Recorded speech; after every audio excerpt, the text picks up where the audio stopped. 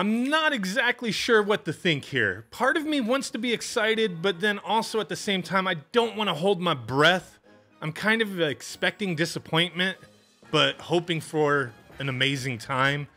Nintendo just announced Kirby's Dream Buffet, and if you watch the trailer, you may see this looks to be taking inspiration from another fairly popular last man standing type of game, Fall Guys. I mean, there's no doubt about it. But Nintendo, I don't want to say they're just straight up like saying, hey, let's rip off Fall Guys and, you know, bank on the success of that type of thing. Because Dream Buffet is actually a take on a previous Kirby game, Gourmet Race from Kirby Superstar on the Super Nintendo. It's just brought to the modern era with the Nintendo Switch anyway. But, I mean, the look of it, how it plays, definitely has that Fall Guys feel to it. But essentially, you're racing through these tracks type of thing, collecting food, and you're growing type of thing. In the Superstar version of the game, it was side-scrolling, and you raced and you collected food. You got to the end of the stage. There was a lot of obstacles and stuff like that. And this is just putting that in the 3D realm with multiplayer. So it looks like it even says it's 4 players, but in some of the footage, it looks like there's maybe computer-controlled characters. I'm not sure. So definitely not as big of a game as Fall Guys as far as the player count. And it does say it's multiplayer, but I would just have to assume it has to have online multiplayer. Like, this can't just be a couch, you know, competitive type game. It has to be multiplayer online. It doesn't quite say that specifically anywhere, but another thing that I think needs to be cleared up is I've seen some articles reporting that this is going to be sold physical, but Nintendo never said that. In the actual video and whatnot, it says it's going to be available on the Nintendo Switch eShop, and in Nintendo's own descriptions, it says it's an exclusive eShop title. So yeah, it's not going to be a physical game.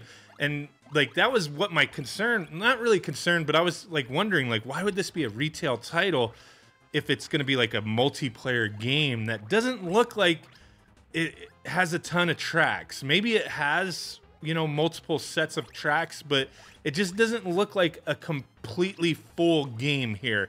Nintendo with their like sports titles as of late, I mean, depending on how you want to look at it, a lot of people have said Nintendo's been pretty lazy with content.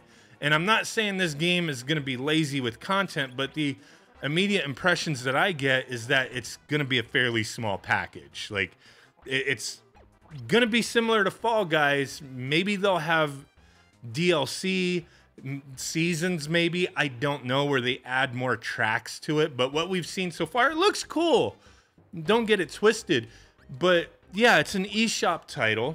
We don't know 100% if this is going to be like some kind of Nintendo Switch Online, you know, membership exclusive type of thing. Obviously, if it's online, you're going to have Switch, you know, a Switch membership to play it most likely.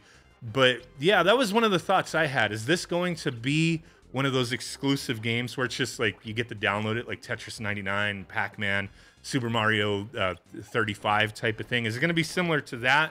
As it doesn't make it appear that way. This may just be a straight up purchase on the eShop. Maybe they're going to go about it with the, it's a free download and you can buy additional stuff. I don't know.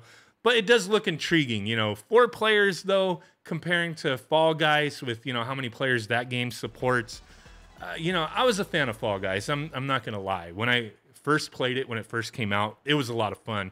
It was very addictive as well. But it, you know, it kind of wore thin on me. Like, it's kind of one of those things where you get burned out playing it, and then you got to take a break and then revisit it after a while, and then it's fun again. I still play it on occasion. I just recently played it on the Nintendo Switch, and it's a lot of fun. It doesn't perform as great as other systems or on PC on the Nintendo Switch, but it's still fairly competent and a lot of fun.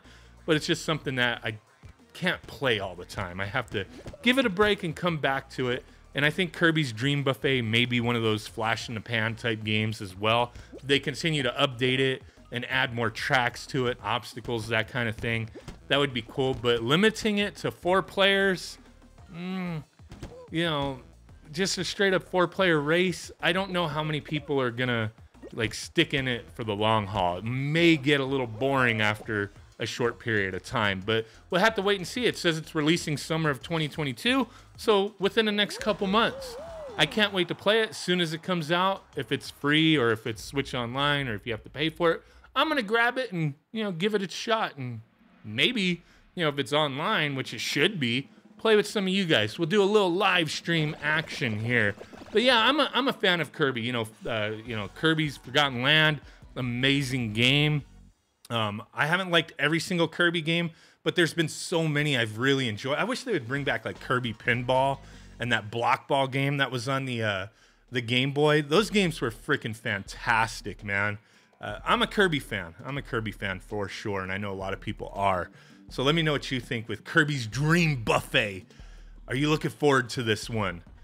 Roll through delicious food-themed obstacle courses and 4-player matches. Collect strawberries to grow bigger and prepare for the final battle. So I guess you get to the end and you fight each other type of thing, right? Because I think in the Super Nintendo version, the way it worked, I haven't played it recently, but I guess I'll play it for this video to show some footage of it. But in that game, like, you just collected food and got to the end, and then it kind of like it compared your points to the opponent type of thing.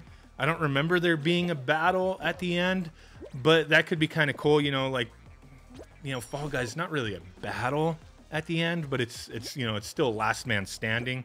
And this doesn't quite look like last man standing. It just looks like fattest man standing wins. You know, Kirby's known for sucking things up, eating all that food. So, you know, it says strawberries, but it looks like there's cupcakes, donuts, and chocolate bars and stuff.